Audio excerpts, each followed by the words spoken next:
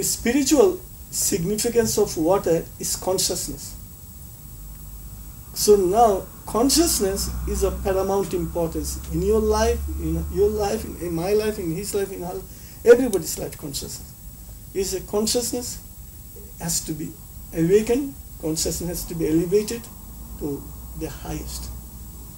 So wherever you get inspiration, we will go. In the evening, we will look early in the morning when the day breaks. We will look at the sky for freshness, purity.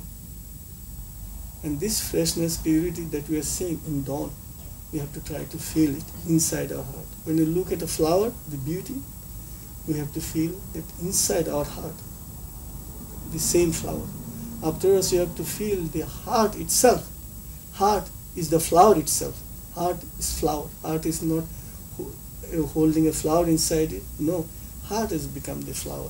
And that flower, that heart flower has fragrance in infinite measure, and God created that flower and enjoying the beauty and fragrance of this flower.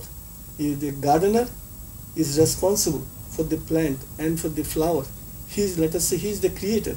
And the creator, when he looks at his creation, the beautiful flower, when he enjoys, he is so happy because it is creation. Here is the oneness of creator and the creation. When he worked for a few months with the plants, he was the creator. Then when you see the flower, his own creation, he's so happy. He feels his own identification oneness with the flower. So here, the creator and the creation have become oneness. So wherever you get inspiration, we have to go in order to become a better person.